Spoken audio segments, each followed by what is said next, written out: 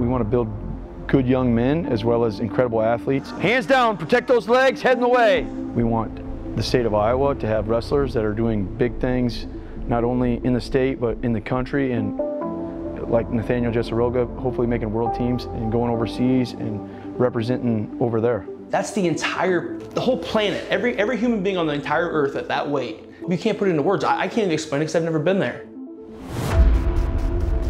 It's hard for me to give him advice going to Worlds just because I've never been there, but you know, I'm pumped for him. There's no doubt in my mind that he's coming home with a gold medal, so. In life, I want to like fulfill my potential to whatever that'd be, world champion.